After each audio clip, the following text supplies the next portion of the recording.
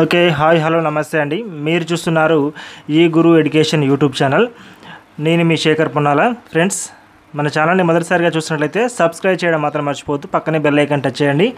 Friends చూడండి, ఈరోజు arithmetic సంబంధించి మనం బారు వడ్డీ గురించి తెలుసుకుందాం. నూతనంగా ఎవరైతే ప్రిపరేషన్ కొనసాగిస్తున్నారో వాళ్ళకి ఉపయోగకరంగా ఉంటుంది. ఆల్రెడీ నేర్చుకున్న వాళ్ళకి, సబ్జెక్ట్ ఉన్న వాళ్ళకి ఈ వీడియో చూడనవసరం లేదు. ఓకే ఫ్రెండ్స్,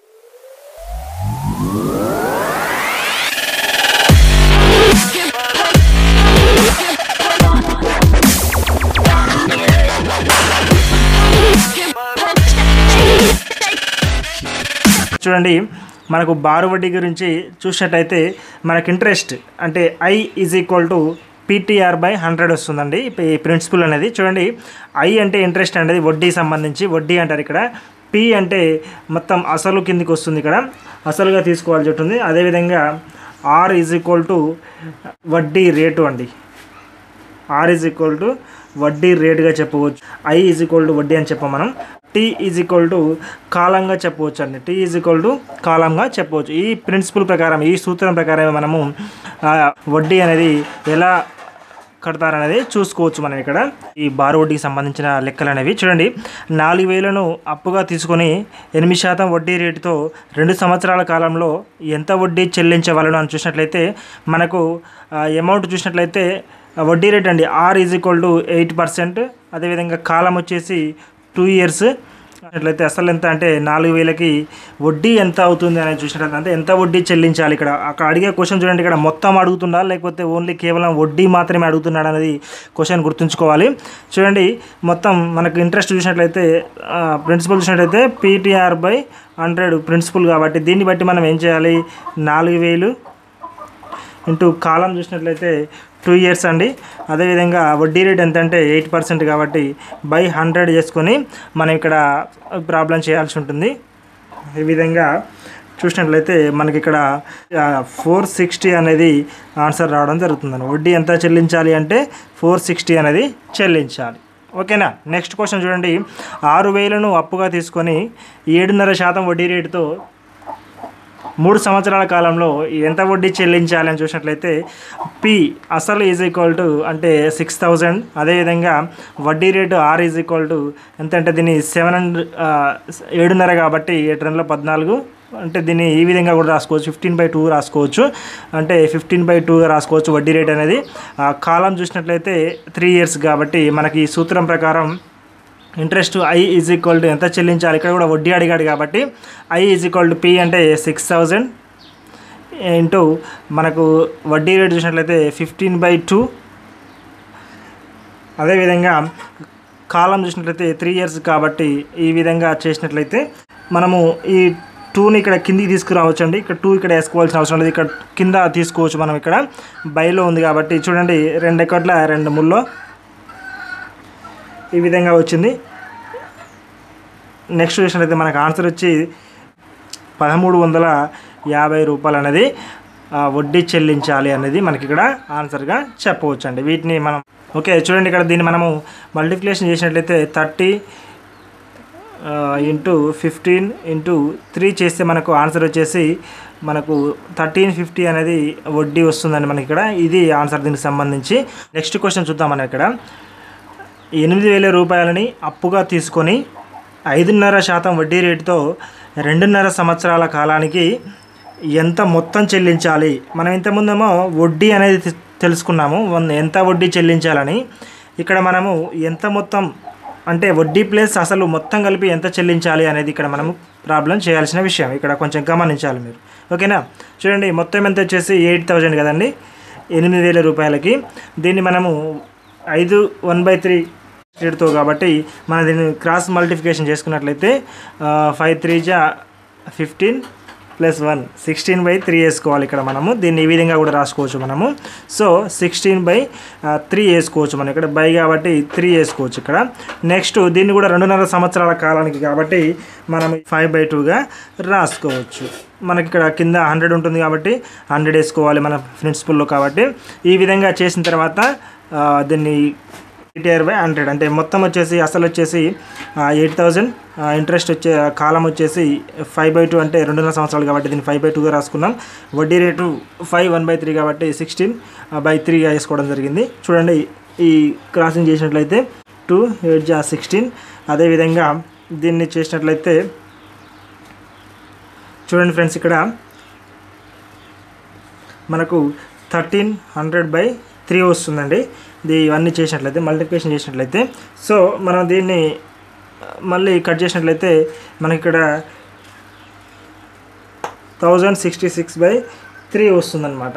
ఓకే, నెక్స్ట్ చూసినట్లయితే మనకు మొత్తం అన్నాడు కాబట్టి దీనికి మనము 8,000 యాడ్ చేసినట్లయితే 8,000 యాడ్ చేసినట్టయితే మొత్తము మనకి ఎంత ఆన్సర్ వస్తుందంటే 9,066 2/3 అనేది మొత్తంగా చెల్లించాల్సినటువంటి విషయం అండి. ఓకేనా, నెక్స్ట్ చూద్దాం మనము. సో చూడండి 4,000 రూపాయలను అప్పుగా తీసుకొని 6% వడ్డీ రేటుతో 9 నెలల కాలానికి ఎంత వడ్డీ చెల్లించవాలని మనం చూసినట్లయితే చూడండి మనకి ఇక్కడ సేమ్ అసలు చూసినట్లయితే 4,000, అదేవిధంగా వడ్డీ రేట్ వచ్చేసి 6%, 9 నెలల కాలానికి అన్నాడు కాబట్టి మనము 9/12 వేసుకొని చేసుకోవాల్సి ఉంటుందండి. ఇక్కడ చూడండి ఏ విధంగా అంటే మనకు నెలలలో ఇచ్చినప్పుడు 9/12 వేసుకోవాలి, డైరెక్ట్ వేసుకోకుండా 3తో మల్టిప్లికేషన్ చేసినట్లయితే 3 3 జా 9, 3 4 జా 12 కాబట్టి మనము 3/4గా వేసుకోవచ్చు అండి. 100 × 4గా వేసుకోవచ్చు అనమాట. ఈ విధంగా చేసిన తర్వాత మనము దీన్ని ఈజీగా మనము క్రాస్ చేయవచ్చు. ఈ విధంగా 4 10 జా 40 కాబట్టి ఈ విధంగా 10 × 6 × 3గా చేసుకోవచ్చు. ఇది ఇక్కడ వడ్డీ అనేది ఎంత అని చూసినట్లయితే 180 రూపీస్ ఇంట్రెస్ట్ అనేది చెల్లించాలండి. ఆ తర్వాత నెక్స్ట్ ప్రాబ్లం చూడండి, 5th ప్రాబ్లం చూసినట్లయితే 6,000 రూపాయలని అప్పుగా తీసుకొని 8% వడ్డీ రేటుతో 2 సంవత్సరాల 3 నెలల కాలానికి ఎంత వడ్డీ చెల్లించాలి. మనకు మొత్తం అడగట్లేదండి, ఇక్కడ కేవలం వడ్డీ మాత్రమే అడుగుతున్నాడు కాబట్టి వడ్డీ గురించే మనం తెలుసుకోవాలి ఇక్కడ. సో ఇక్కడ చూడండి 2 సంవత్సరాల 3 నెలలు కాబట్టి 2 ఇయర్స్ అంటే మనకు 2 × 12 చేసుకుంటే 24 వస్తుంది. మళ్ళీ 3 మంత్స్ని యాడ్ చేస్తే మనకు 27 వస్తుంది. కాబట్టి దీన్ని ఏ విధంగా చేయాలంటే దీన్ని కూడా 27/12 వేసుకోవాలి. వేసుకుంటే 3తోనే మల్టిప్లికేషన్ చేస్తే మనం ఇక్కడ 3 9 జా 3 4 జా ఇది ఎట్లా వస్తుందంటే మనకు 9/4గా తీసుకోవచ్చు అండి మనం 2 సంవత్సరాల 3 నెలల కాలానికి. కాబట్టి చూడండి మొత్తం వచ్చేసి 6,000, మరి వడ్డీ రేటు 8%, అదేవిధంగా 2 సంవత్సరాల 3 నెలలు కాబట్టి దీన్ని మనం 9/4గా వేసుకోవచ్చు. మనకు 100 కింద తీసుకోవాలి కాబట్టి ఈ విధంగా తీసుకొని 4 2 జా 8గా మరి ఈ రెండింటిని కట్ చేస్తే మనకి ఇక్కడ 62 × 9 చేస్తే మనకి ఇక్కడ ఏమొస్తుందని చూసినట్లయితే 1,080 అనేది మనకు వడ్డీ చెల్లించాల్సి ఉంటుంది. నెక్స్ట్ క్వశ్చన్ చూద్దాం మనము. 5,000 రూపాయలని అప్పుగా తీసుకొని 12% వడ్డీ రేటుతో 73 రోజులకు ఎంత వడ్డీ చెల్లించాలని చూసినట్లయితే మనకు రోజులు ఇచ్చినప్పుడు 73/365గా చేసుకోవాలండి. చూడండి 73 1ల 73 5లా వస్తుంది ఇక్కడ కాబట్టి మనకి ఇక్కడ 1/5 అనేది వస్తుంది.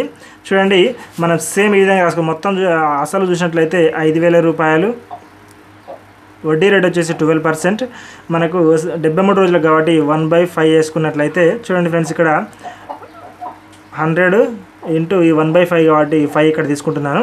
సో ఇది ఈ కటింగ్ చేసినట్లయితే 5 1ల 5 10ల 50 అండి. సో 10 × 12 × 1గా చేసుకున్నట్లయితే మనకు ఆన్సర్ వచ్చేసి 120గా చెప్పవచ్చు. ఎంత వడ్డీ చెల్లించాలని చూసినట్లయితే 120 రూపాయలు వడ్డీ అనేది చెల్లించాలండి. నెక్స్ట్ 2 సంవత్సరాల కాలంలో 8% వడ్డీ రేటుతో 640 వడ్డీ చెల్లించను.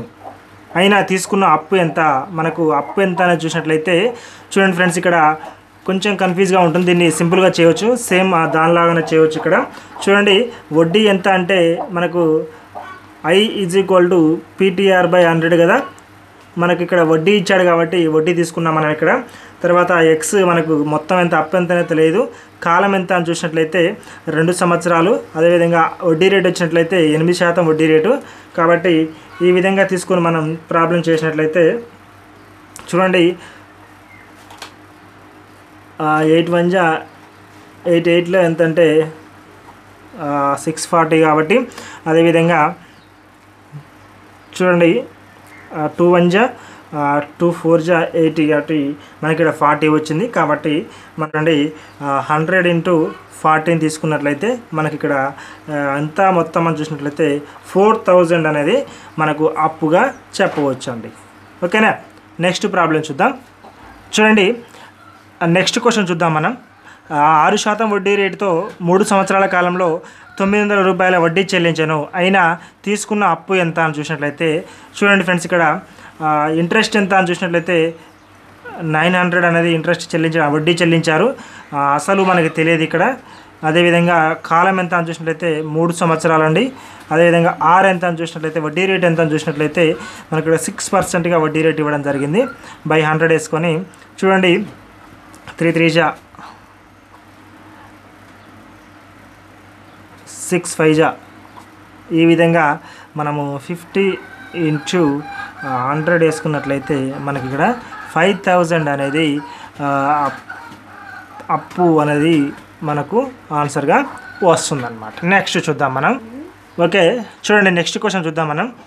6000ను అప్పుగా తీసుకొని 2 సంవత్సరాల కాలంలో 720 రూపాయలను వడ్డీగా చెల్లించను, అయినా వడ్డీ రేటు ఎంత? చూడండి, ఇది కూడా సింపుల్గా చేయొచ్చండి.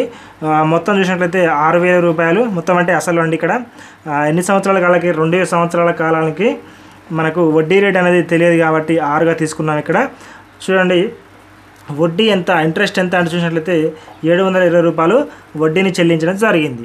చూడండి, మనకి ఇక్కడ ఈ జీరోకి ఈ జీరో కట్ చేసినట్లయితే ఈ 100కి ఈ 100 జీరోస్ తీసేద్దాం.